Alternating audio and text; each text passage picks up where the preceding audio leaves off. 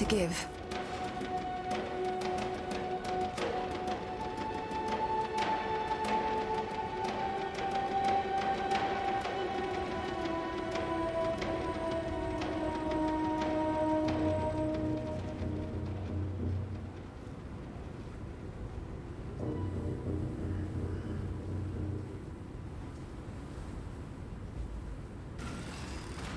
Captain Tavares, altitude is imperative to forging a stable connection with the prime resonator in Theopolis.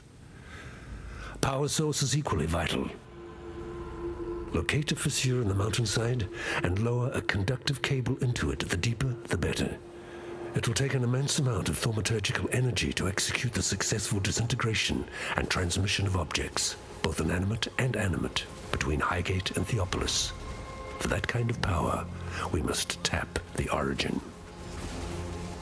I needn't remind you of the consequences should either of those elements prove deficient. That is why I would like you, Tavares, to be the first to test the resonator once it is operational. Accountability is the perfect counterweight to ambition. High Templar Dominus.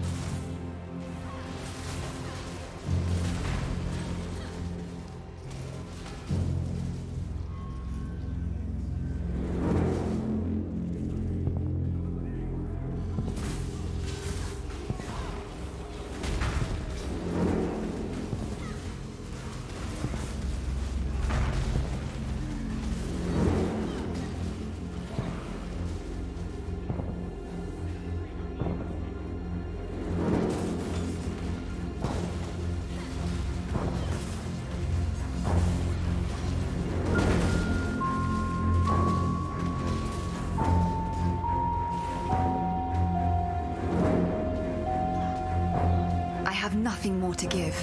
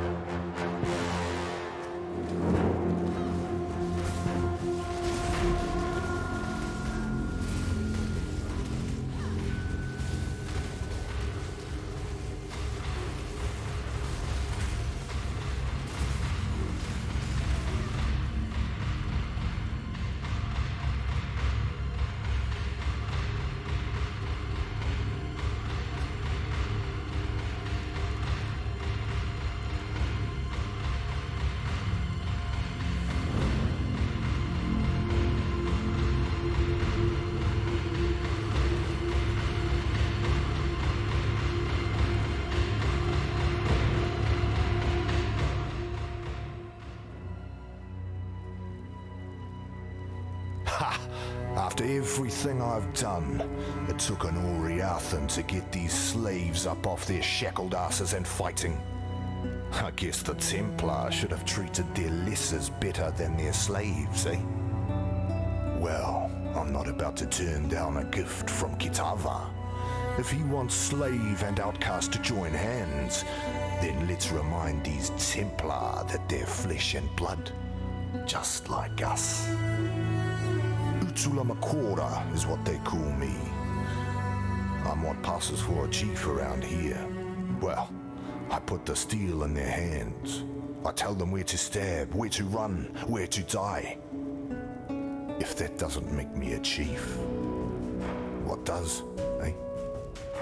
Blood isn't the only currency we need to earn to buy our freedom. We can kill all the Templar mongrels we like out there. It won't matter a damn if we don't get inside their stronghold, the Templar courts. Might as well put my bloody chains back on right now. Problem is, there's some sort of witchery surrounding the place.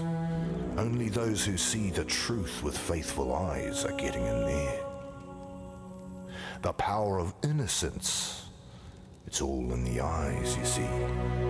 Yet blessed Kitava has answered my prayers and sent us just the pair of eyes we need. The ever-faithful Justicar Casticus. He's there in the control blocks right now, smiting my people with self-righteous fury. Find him and rip his faithful eyes out. Then I'm sure the good Justicar will be kind enough to see you into the Templar courts. Take a deep breath. Inhale the twin stink of exploitation and oppression. Yes, these pens and cells have been our home away from home since the first card we were brought here by Marseus Lionai, their great hero of the Empire.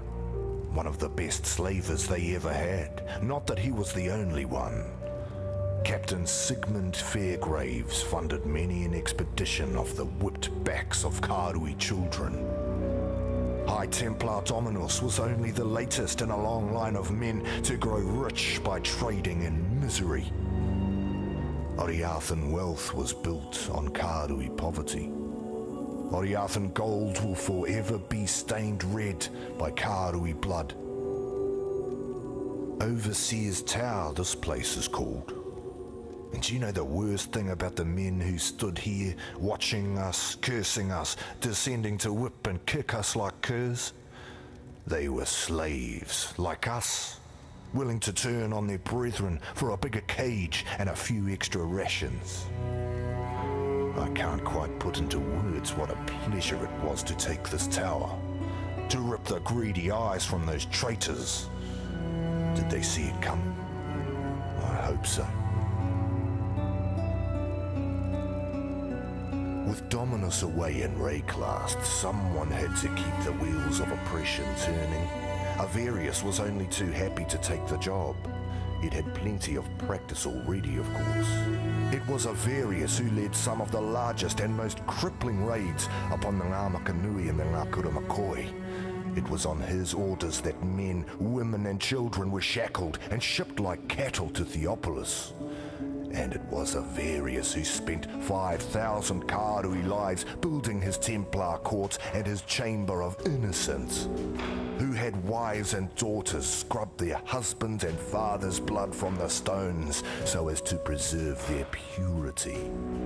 When you meet Avarius, feel free to exact a little extra vengeance in the name of Karui's suffering. Old Red Eyes. He's been quiet for a long time, just like Kitava and Tsukuhama, all of the old gods. Now Innocence has woken up, and with him, power like I've never seen the Templar wield before. It's alright though. We slaves, we've got our own god looking out for us now. I can see him in the eyes of my brothers and sisters, smell him in the blood we've spilled, hear his call in the screams of the fallen. I don't rightly know where the gods have been or what's brought them crawling back, nor do I really care. All I need to know, my friend, is that we're not alone anymore. Well, I know his other names. The Black Spirit, the Cannibal King, the Ravenous One. He was all of those things before Tsukuhama slashed out his eyes, before Valakor drowned him in the sea, before Hinekora whipped him and condemned him to immortal darkness. Kitava has learned from the suffering inflicted upon him, learned what cruelty is from his own flesh and blood, learned what it means to be a slave. Now he hungers for freedom, not merely for himself, for all of us who have suffered under whip and shackle. Kitava is the tormented one, destined to rise up from the darkness and banish cruelty from this world, and we, his children, rise with him. There's two parts to the Templar, the grim face and the spotty ass. Out front you've got the Templar courts, usually the last place our Hatungos see if they're stupid enough to preach their craft within a Templar's hearing. Oriath's woodmongers must do a roaring trade with that place. When the wind blows right, you can even smell the aroma of barbecued blasphemer from here. The arse end, that's the Chamber of Innocence. It's where the real earnest believing gets done, where the young Templar go to pay their respects to God Almighty and get the good sense baptized out of their heads. I've not seen the inside of the chamber myself, but you can feel it from over a block away. Like there's an eye in your gut, peering through your insides, looking for even the tiniest stain of sin.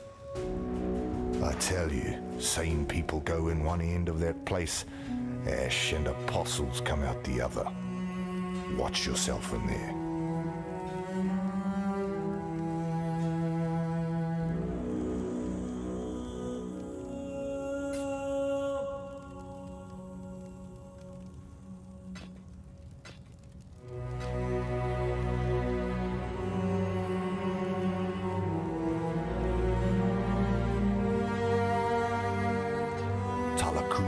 Savior.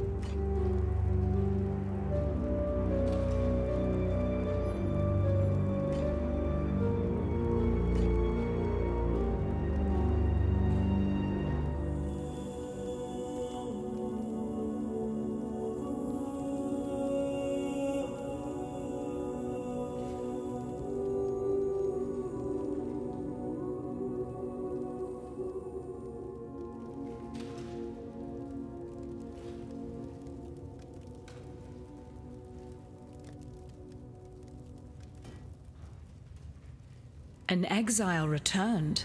How is that even possible? And thank you.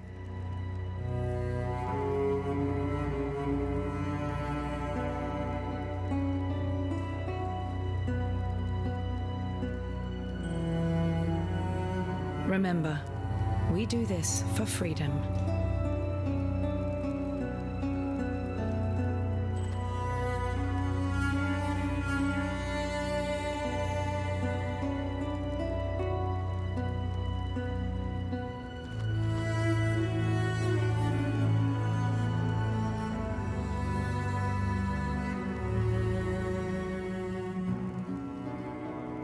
Yes? Yes? An exile returned? How is that even possible? Rising out of the darkness to claim the souls of our enemies like Hinekora in the stories my mother used to tell me. Well, your divine intervention gave us just the diversion we needed to take this tower. So if you keep doing things like that, then I might have to start believing in the gods again. We'd been planning it for months. Spreading the word, stealing weapons, gathering support. Utula and his followers did most of the dirty work. I just carried a few messages here and there. Should have known I'd end up like this when the real fighting started. In the darkest hour before dawn, that's when we broke our chains. And as many overseer necks as we could wrap our hands around. We took the Panopticon as the sun rose over Theopolis, and that's as far as we got. When you're up against cold steel and colder hearts, there's only so far that anger will take you. Few of us can say that we've devoted our lives to anything greater than ourselves. Can you? I think Utula can. Since the day I met him, I've seen Utula do nothing that wasn't in the service of his people. He's a smart one. He could have escaped. He could have sailed off to Namakanui and never looked back. Yet there he stands, our herald of freedom. I might die of this wound, yet I'd be giving but a fraction of what Utula has to honor the Karui way. Remember, we do this. Unlike these assorted ignorami, I'm not surprised to see you here. The beast is dead, all thanks to you, I suppose. I was listening to the beast's death rattles when these lunatics broke in, wrecked the place, and dragged me here to tend to their cuts and bruises. Thankfully, I was able to bring some of my paraphernalia with me. The balance of power is shifting in your favor, O murderer of nightmares. If I am in possession of anything that might smooth the transition of governance, don't hesitate to ask. You'll find my terms quite reasonable. Some time ago, I fabricated a device able to sense and amplify the corrupt murmurings of Rayclast, a miasmeter. I listened to those whispers for years, lingering beyond sane comprehension. And then the scream. Such profound agony that my mind was nearly sundered by its percussion. I thought another cataclysm might be upon us. But no, it was you, slaying the beast. I was witness to a singularly potent cadence. This corruption, I am convinced that it holds the very key to our human history, and with it, our very existence. Yet without the miasmeter, I'm condemned to deafened ignorance. It remains in Piety's laboratory. I gave Piety everything, devoted my life to her work. What did that thankless bitch do for me in return? Left me here to polish her beakers while she pursued glory in Rayclast. Oh, you killed her, did you? Likely as not, you'd have killed me too had I been there. In that case, perhaps we both got exactly what we deserved. Avarice, innocence. I'm not sure there's a great deal of difference. Around the time I heard the beast's mortal scream, the newly appointed High Templar Avarius went through something of a revelation. The manner in which he speaks and acts now would indicate that he believes without doubt that he is some earthly embodiment of God. That's faith for you. It'll reduce grown men to the madness of infancy.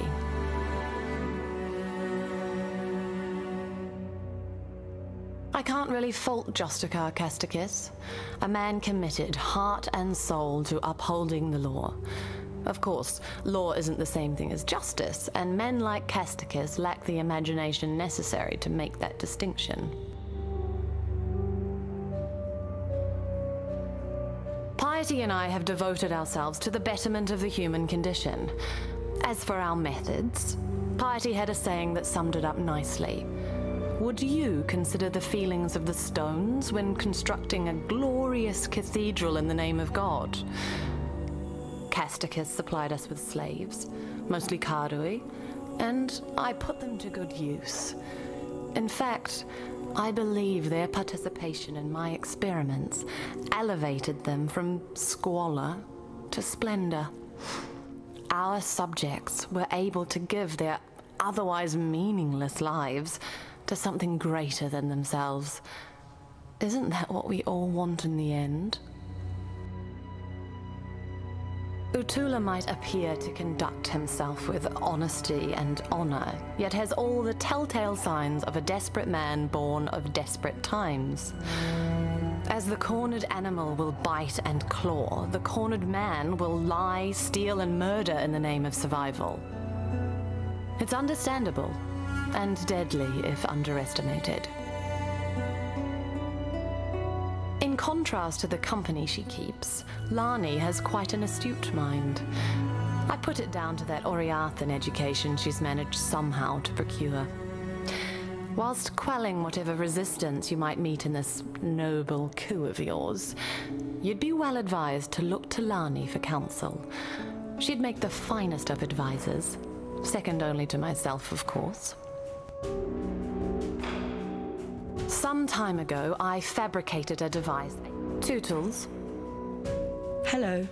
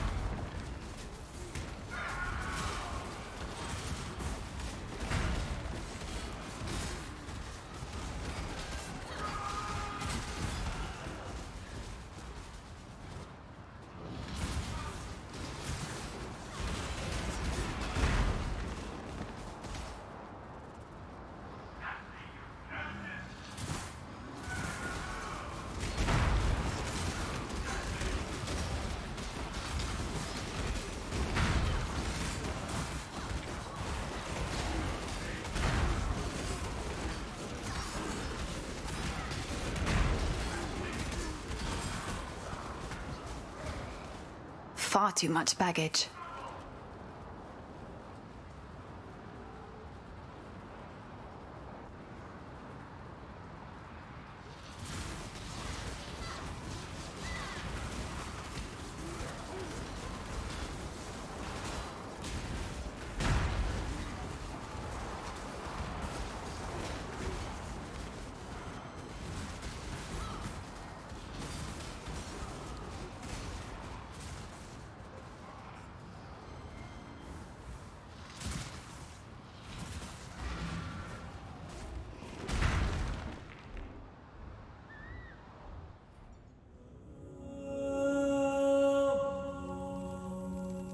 Yes?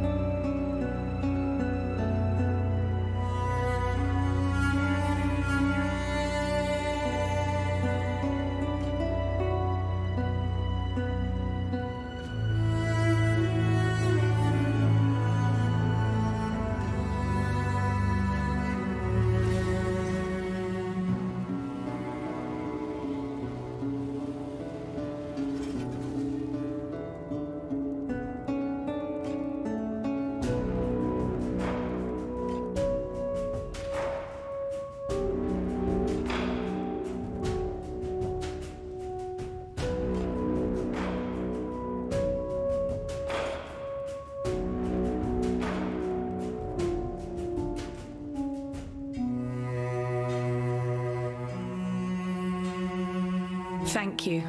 By killing Casticus, you've given us a fighting chance. And about his eyes, I'm sorry you had to do that. Yet although Utula's solution might seem brutal, I've seen Karui men blinded with a hot poker, simply for looking a fraction too long at an Oriathan lady. Yes, this is war. And just a little revenge, too. Take something. A token of our thanks.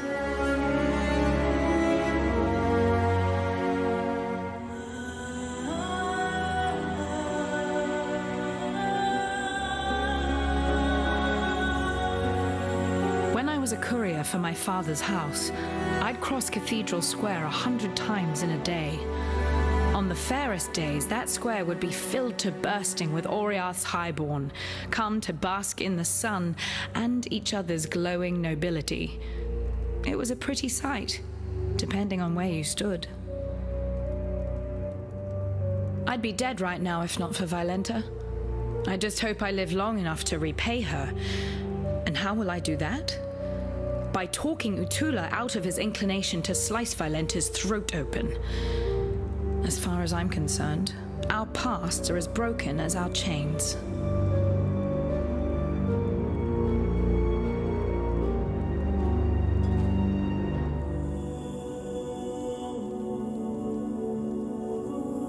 For freedom.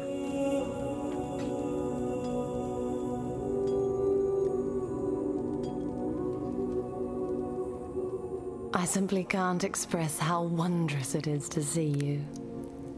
What? No, not you, Exile. The miasmeter. The hope of humanity lies in this beautiful device and the precious knowledge it shall divulge. Far more useful than an accidental hulk of meat and instinct like yourself. In fact, I wouldn't be surprised to discover that your slaying of the beast correlates directly to the strife we must currently suffer. At least you've proved useful enough to return the miasmeter to me. That deserves some small reward, I suppose. Farewell. What is it?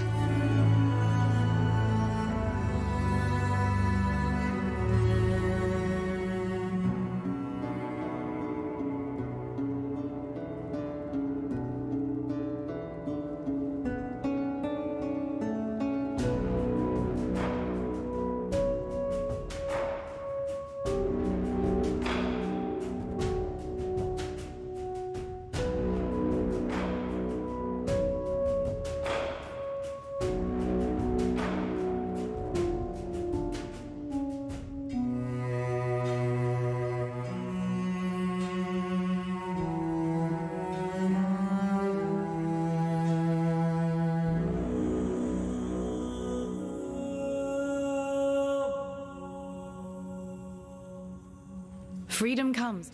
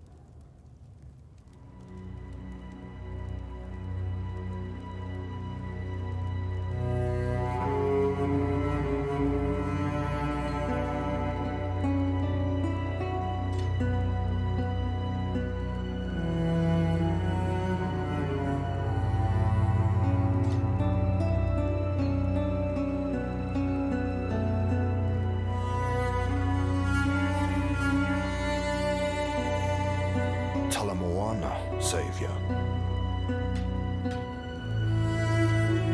Talakura.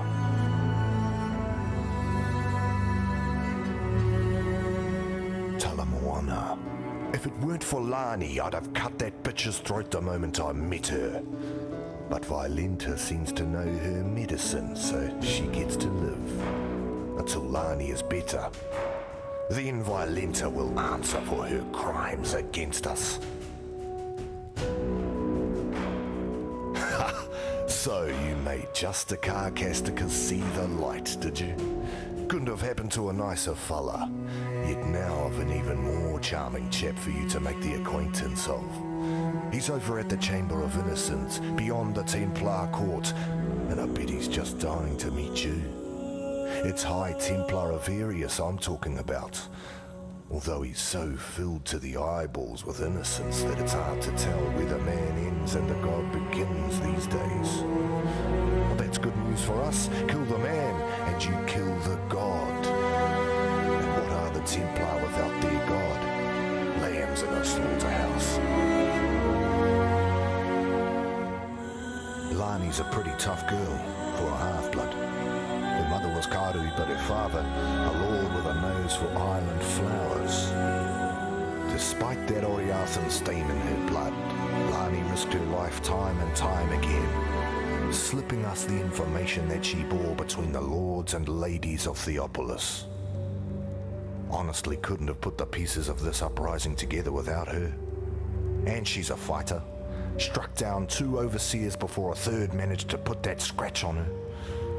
Don't worry, it won't slow her down for long. Not Lani. Kura.